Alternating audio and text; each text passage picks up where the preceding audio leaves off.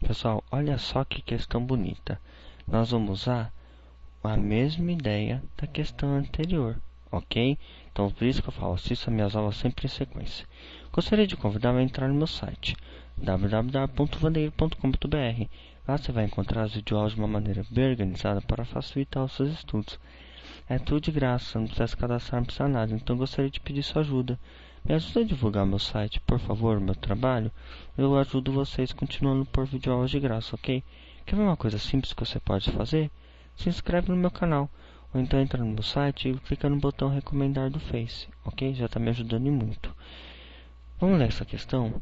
Calcule a razão de uma PA em que o quinto termo é 50 e o 20º é 200. Então ele fala aqui, ó, o quinto termo é 50 e o 20º termo é 200. Ele manda calcular a razão. Como a gente não tem o valor de A1, a gente precisa usar aquela formulinha geral, né? Ó, AN é igual a AM mais N menos M multiplicado pela razão. Gente, eu já resolvi a questão anterior usando essa fórmula. Eu tenho mais 10 videoaulas sobre isso, ok? Então, qualquer coisa, corre lá nas minhas videoaulas para entender direitinho como funciona essa formulinha, tá? Então, vamos lá. O que é o que? O M não vem antes do alfabeto do que N. Então, o M é um número menor. Então, o meu AM vai ser igual a 5, que é igual a 50. O N não vem depois do alfabeto? MN não vem depois? Então, ele representa o meu número maior.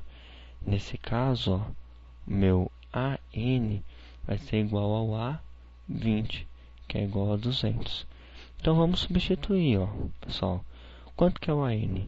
É o meu A20. Ele é igual a AM. Quanto que é o AM? É o meu A5 mais N. Quanto que vale o N? Olha só. O N, pessoal, vale 20. Eu estou usando o meu termo de número 20. Menos o M. Quanto que vale o M? Ah, o M é o 5. O 5 que eu estou usando de referência, né? Multiplicado pela razão. Vamos colocar os valores, ó. A20. Quanto que vale o A20? 200. Isso vai ser igual a A5. Quanto que é o meu A5? O A5 vale 50. Vou pôr aqui 50. Mais 20 menos 5, 15. Então, vai ficar 15 vezes o raio. Certo? Muito bem. Então, o que acontece? Eu quero deixar o R sozinho. O 50 está me atrapalhando, não tá? Qual o sinal que tem aqui? É mais. Não tem sinal, então é mais. Se ele está somando, eu passo para o outro lado subtraindo. Então, vai ficar 200 menos 50 é igual a 15 vezes o raio. Certo? 200 menos 50 é 150. Isso é igual a 15 vezes o raio. Então, vamos fazer aqui, ó. 150 é igual a 15 vezes o raio. Vou inverter, né? Só vou trocar de lado. 15. Opa. 15 vezes o raio é igual a 150. Eu quero achar o valor de R, então tem que deixar ele sozinho. Eu vou pegar o 15 que está dividindo, que está multiplicando e passar ele dividindo, ó. Vai ficar R igual a 150 dividido por 15. Fazendo essa continha, você vai encontrar que o R é igual a 10.